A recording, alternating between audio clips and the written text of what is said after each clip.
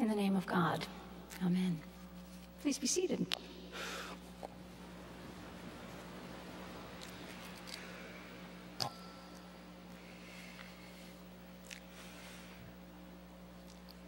For those of us who work to make Christmas happen, as much in church as in your own homes, there's always the distinction between what we do to make Christmas happen and when Christmas happens.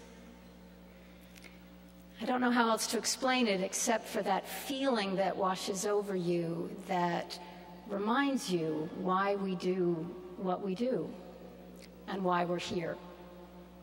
One year it happened to a friend of mine who was in a bit of a funk at Christmas, which is bad in my profession.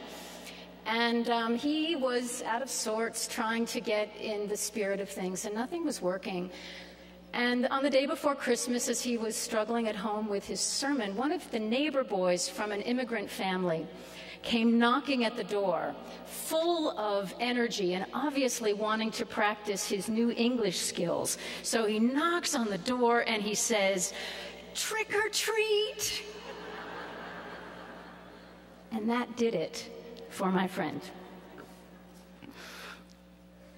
It happened for me last Saturday in a bit more somber way, I must say. 200 of us or so were gathered here in the cathedral, while a somewhat smaller group assembled at the Christian Lutheran Church in Bethlehem, Palestine.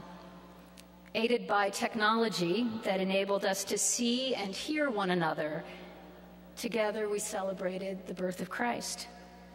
And throughout the United States and Europe, thousands joined us via the internet.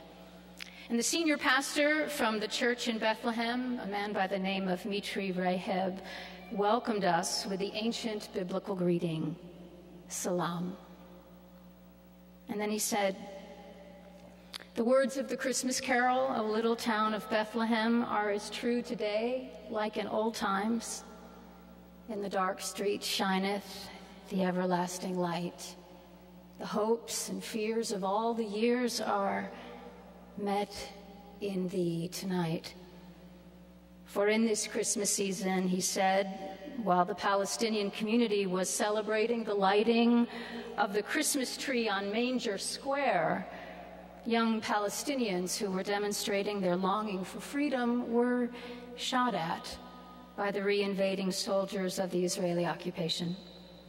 And so two contradictory phenomena so poignantly met in Bethlehem. As we continue to live, he said, between tear gas and Christmas ornaments, between shattered hope and resilient faith. Still, he said, living with both hopes and fears, we reaffirm our faith in the child of Bethlehem who came that we might have life and have it abundantly. Now, the service lasted less than an hour, and the connection between us felt tenuous most of the time. There was a time lag and an echo as we took turns reciting the sacred text, just like the ones we've read tonight, and offering our prayers. We couldn't see each other very well, and occasionally there was that awful screeching sound of audio feedback. At one point, we lost contact completely. And when it was restored, we weren't sure whose turn it was to speak. But it was in that connection between us, as we in the cathedral also felt the juxtaposition of tear gas and Christmas ornaments, that Christmas came, and it hurt. But we were glad, all of us here, we were glad for it. Glad for the pain almost, because there was something in the connection that was so true to the meaning of this night. It felt as if in that connection, the integrity of our Christian witness was at stake. Where else would a Christian go but to where the light and the love of Christ are sorely needed? So as we gather here again on this holy night, I think again of all the connections, yours and mine, the strong ones, the tenuous ones, with the time lags and the echoes, the poor sight lines, and the audio feedback, connections to places in your world and mine where the light and the love of Christ are most needed. That's where Christians go. Surely there is such a place inside you, perhaps known to you alone. We all look pretty good, actually, when we get dressed up for Christmas Eve. But inside, we all have those places. I know that I do. Where we're less than whole, less than what we want others to see when we're in their presence, where we're wounded, where parts of us that we're not proud of reside, the things we would give anything to change. And God gladly takes residence there, in that place, with loving kindness. Brené Brown writes that love is the last thing we need to ration in this world, and it's the last thing we need to ration tonight. The truth is that when we practice empathy and compassion for anyone, including ourselves, connecting to that place, we increase the amount of love in the world. So we can allow the light and the love of God to reach us there, where we need it most. And then there will be more of that love and that light to share.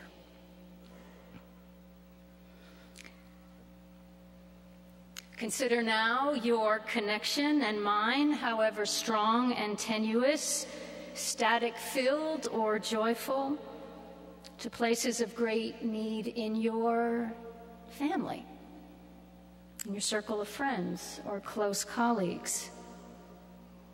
And in the beauty of this sanctuary, hold the lifeline to that place as best you can, knowing that your task is never to fix or improve, but to love. None of us lives inside a Rockwell painting or in a Friends episode, but with real people.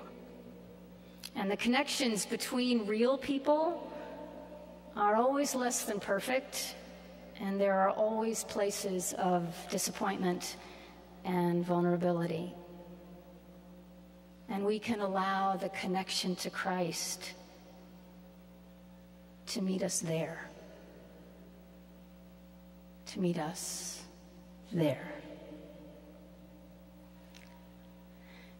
And from yourself now and myself, and from your circle of immediate concern and mine, think of the ways we are connected, that we're all connected, however tenuously, to the peoples of our community and this country and the world.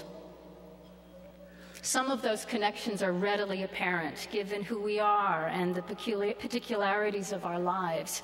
Others require active engagement, a choice to connect, a willingness to reach out for another's sake. And some connections are thrust upon us. On the night when we remember a child born, I can't stop thinking of the child who died.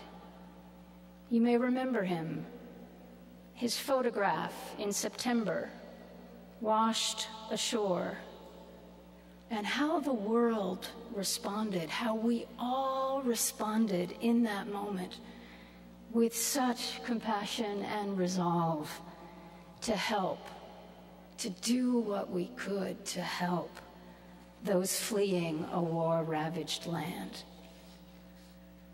You see, how we celebrate Christmas and how we live our lives depends in large measure on how and to whom we are connected. And those connections are our gift, and as Christians, our greatest responsibility. We are not the light. We testify to the light, and we can only testify from the places where we stand. The bishop from Jerusalem preached on Saturday, and he proclaimed that God's answer to a broken world was to send the light of Christ. Therefore, he said, we will not teach darkness. We will not teach revenge or despair. We will not resort to extremism. We will not teach xenophobia toward other religions and people. We are witnesses to the light from Bethlehem. Well, friends, we are witnesses to the light from Washington, D.C., and throughout our land. In our hope and fear, we too affirm our faith in a child who came, that we might have life and have it in abundance, and not just us, but all children of God. Therefore, we will not make peace with racial injustice.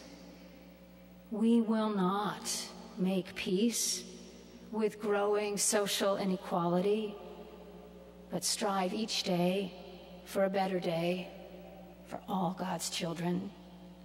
We will not accept as the inevitable human cost of our prosperity a rising homeless population, stagnant wages for the working poor, and the ecological deterioration of the planet. And we will not allow our public discourse to be dominated by those who barter in fear. But we will testify to the light and welcome those who come to this land seeking refuge from war. Our connections are our greatest gift. And we must go as those who testify to the light of Christ where that light is needed most. For what else would a Christian do? Where else can a Christian go?